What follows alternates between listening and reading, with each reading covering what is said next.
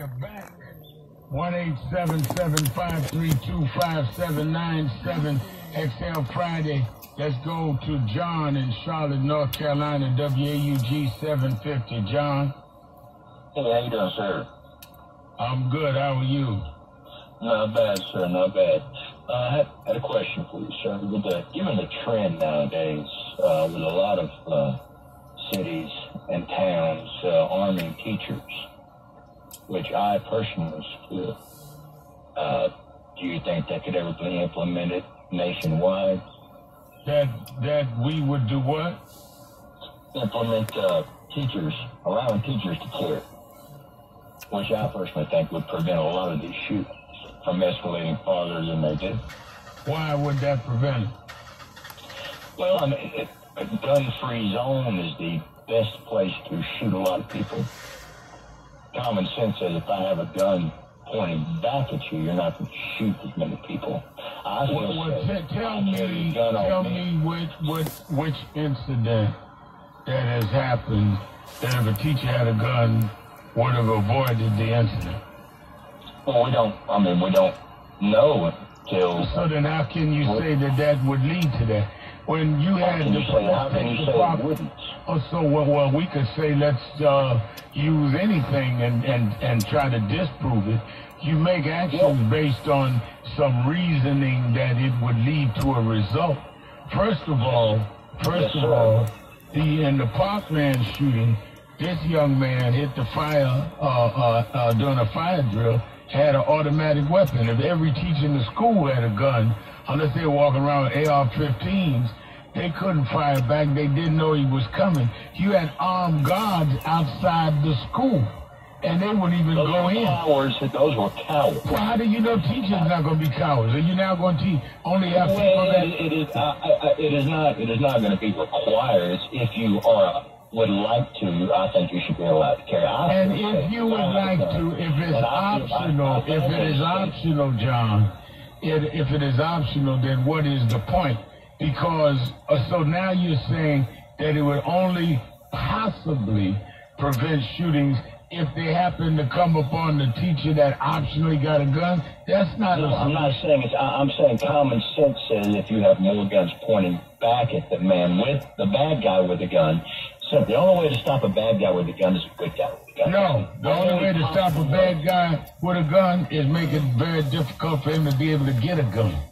That's how you stop it. It's difficult to get a gun, and criminals clearly it is not difficult to get a gun with all these guns out here. That is clearly not true. Criminals don't follow laws. No, it's not about, criminals don't follow laws, but gun manufacturers and gun distributors would have to if they're enforced. And criminals cannot get what is not available. Well, sir, I mean, yeah. Let's go to Robert in Chicago, WVON 1690, home of the Governor Cliff Kelly. Robert? Yes, man. Good afternoon, thanks for taking my call. Thank you. We're looking at these shootings that are going on, but I think Darnell mentioned that the urban communities are not experiencing as much as these mass shootings that are going on in schools.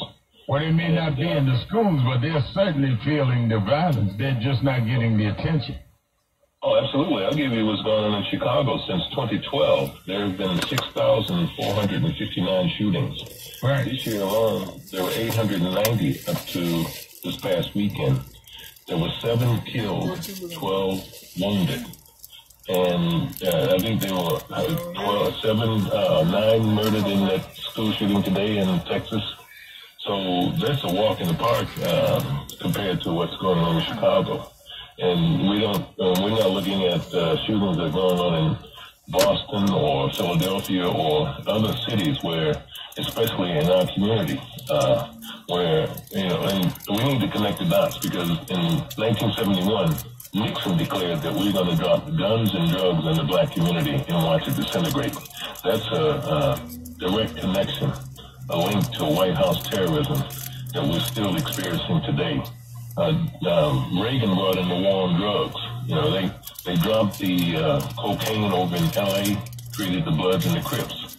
That rivalry, and then he used that blueprint and spread it across the country. That's why today we have crack babies walking around, guns, automatic weapons that are so relevant and frequent in our community to today's mass murders. So until we look at the psychological and the genetic component to how Europe was emptied out, and they sent thugs here in Australia and other areas where these people are spread out. And this is all endemic of what's going on, going back to history.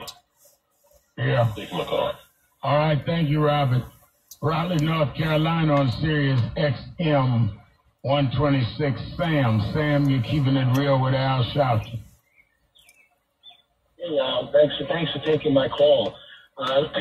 Here's my take on this major problem we have in our country, Al, and I think it's corporate lobbying. Basically, you have, it doesn't matter the industry, whether it's gun industry, oil industry, the military industrial complex, pharmaceuticals.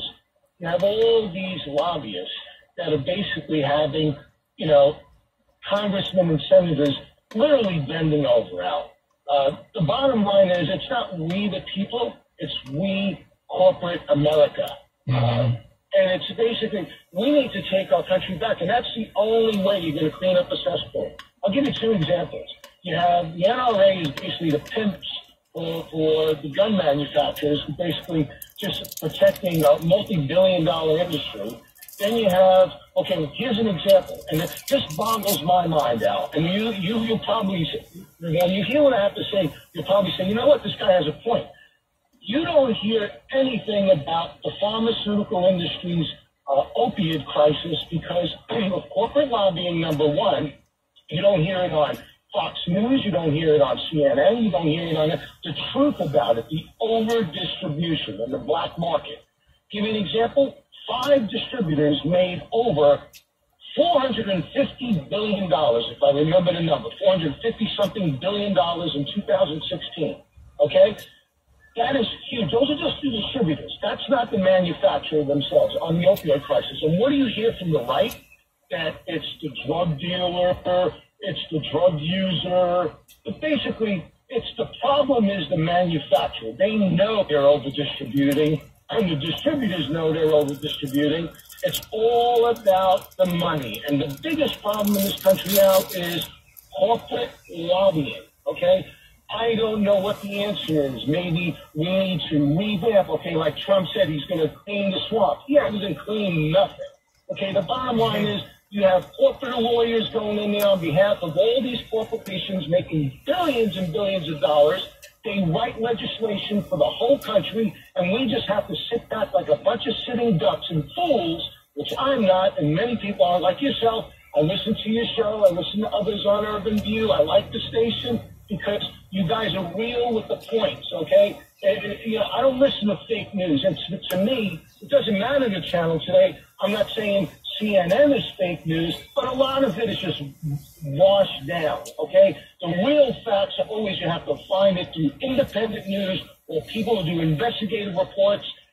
There is just so much going on that the American people are blind to. I think we need to wake up, fight back, and the real hoodlums in this country is corporate America, the bigwigs, the multi-billionaires who basically are calling all the shots and basically sticking it to all of us at the mercy, at the sake of all these kids dying in schools. 64,000 people died last year on opioid use alone, fentanyl, and all these drugs that are hitting the black market. And that's where the problem is, the black market. And no one talks about that. Well, you predicted it. You're right. I got to say this guy has a point. Thank you for your call. And he does have a point. I think that is why, and I thank him for his call, that is why I say voting is one option that we've not maximized. Because lobbyists can't lobby who we do not elect. And if we start punishing those that are in office by unelecting them, they new elected that stand up for what it is that we want and what is in the interest of the people, starting with preserving lives, then they will say, I don't care what lobbyist comes, I can't go against that because I won't be here. Until people understand that they will lose their job, their position, they will not resist the lobby. But a lobbyist can't offer you anything if they know they won't be there because the lobbyists won't be coming to them anymore. We've got to make political examples this year. Let's take a break. We'll be right back. Keeping it real. Shopton right after this.